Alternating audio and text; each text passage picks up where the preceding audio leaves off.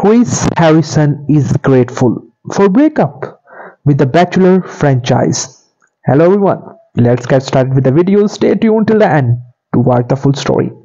Chris Harrison now says his time working on the Bachelor franchise was both a blessing and a curse. During a recent episode of the Trading Secrets podcast, which is hosted by the Bachelorette alum Jason Tartick, Harrison touched on what it was like to be involved with the franchise.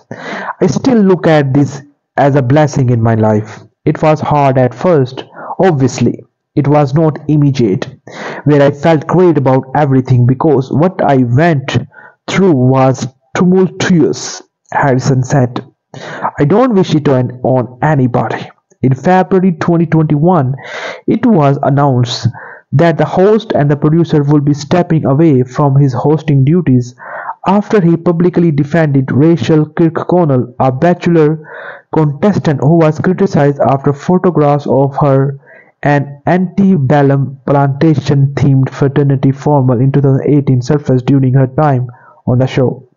The historic season of The Bachelor should not be marred or overshadowed by my mistakes or diminished by actions, Harrison said at the time in an Instagram post. To that end, I have consulted with Warner Bros. And ABC will be stepping aside for a period of time and will not join for the after the final Rose special.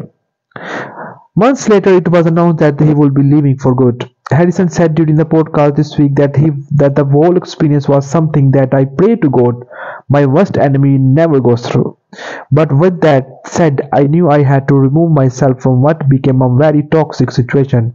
He added, and I did, and that was a very difficult situation. Former football player and a season 5 Bachelor Jesse Palmer took over as a host.